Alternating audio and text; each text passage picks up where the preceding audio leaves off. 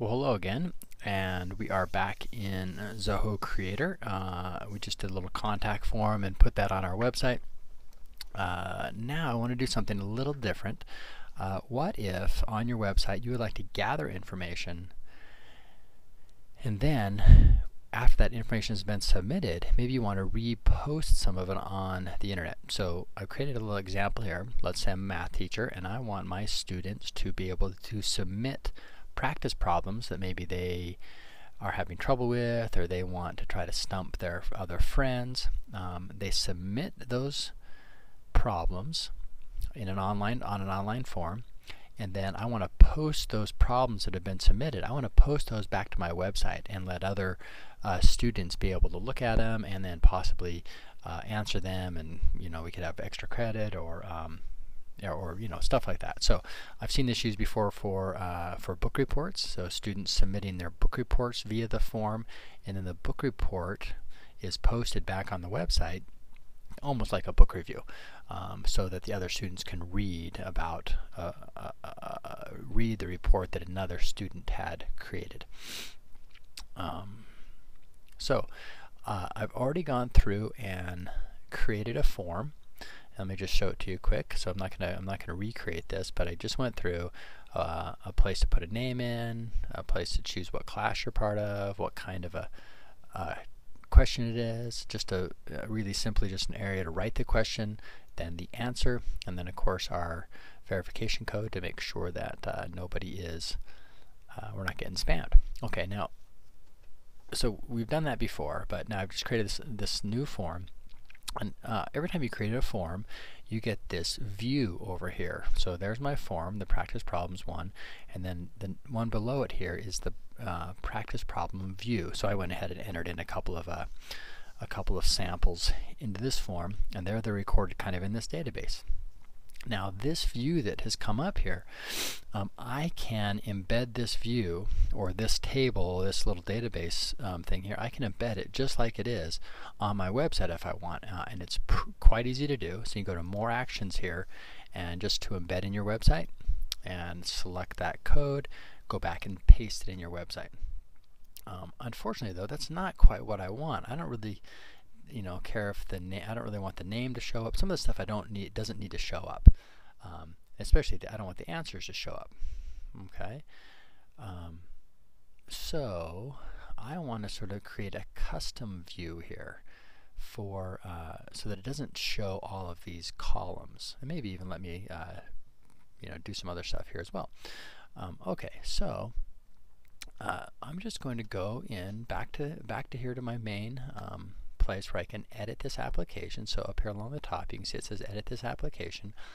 This is back where I built the form, and there's a tab across the top here that says views. Now you can see there's already one. That's the default view that we just looked at. So view just means looking at the database where the data has been, when it's been submitted from the via the web, how it goes into the database. So I want to create a new view.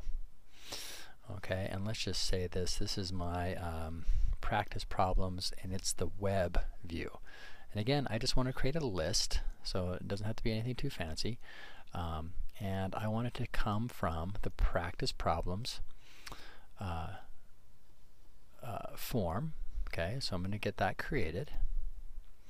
Okay, so that's created now. And I can see the form showing up just like this. Now I don't want all these columns here. So I can come over here and say display properties. You can see I can have 100 records per page. I don't think I'm going to need that many. Maybe 10 per page is enough. And I'm going to go to column properties. Now you can see I can see all the columns here. So the things I don't need here is the answer. I don't need the type of the problem. I don't think I'm going to have this. I could have the student's name. That'll say okay. And choose your class, that's okay as well. So maybe I'll just have just those forms, and I think I want the just those. So I'm going to say done. So now that data will still be inside of my it's still inside of my database, but I'm just creating a form that I'm going to put back on, or a view that I'm going to put back onto my website so other students can look and try these things. So, okay, column widths here. I'm going to just make these a little smaller, so maybe I only need 100 pixels wide for the name, maybe 100 pixels wide for the what class they're in, and then I'll just let the problem be the auto, and that should stretch to the rest of the rest of the size. Okay, so let's just let that go ahead and calculate up. Hopefully that didn't get hung. Let me just try that again. So I'm just customizing it so that when it displays, it'll look a little bit nicer. Alright, so I'm just going to refresh this. Hopefully I'm going to just go back and set those column widths. Those look okay. Seems to get hung up at that spot. Okay, so now I've got less space here. It looks like I'm going to actually set a value here, maybe of 300. The auto, not sure if it's accurately represented here.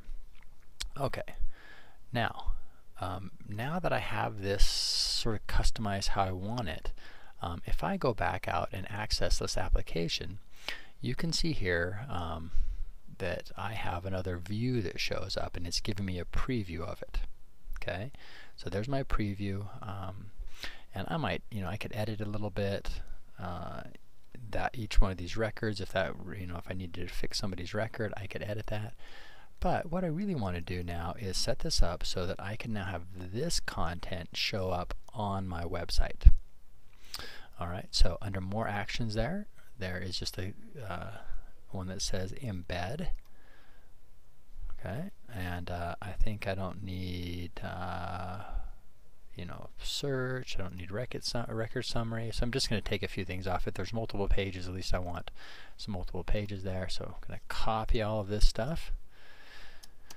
Jump over to Dreamweaver, and I've got this page set up here called View Problems, where I'm going to paste in that code. So this is where my visitors will come to actually see the problems that each other have submitted. So I'm going to go into the code, find the spot there. I'm going to paste it into there. Okay. Alright, so go back to design view. There's my setup. I'm going to save this and preview in the browser, see how we look so far. Okay, and there you can see how it would show up to my visitor. Now I'm logged in, so I'm seeing these edit buttons. Those wouldn't show up. A few of these buttons would not show up. And I can see two of my problems there, and just the columns that I want to show up are showing up.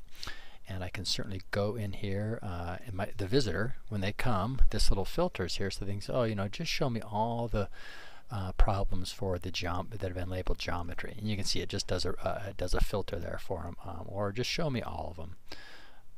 And if there was multiple pages, I would get multiple pages of stuff there. Some of these, add, bulk edit, duplicate, delete, will go away. Although I think this add one stays, because if somebody says, "Oh, I want to put a problem in or a record in," they can click add and it opens right up, and they don't have to navigate back to the other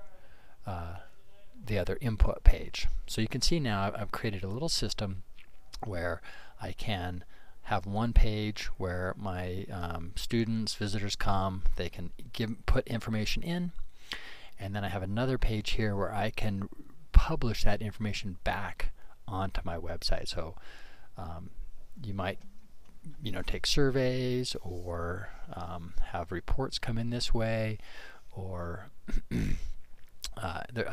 or have problems like this, brain teasers come in, and then republish those out there to make them more more accessible to your students. Okay, that's it.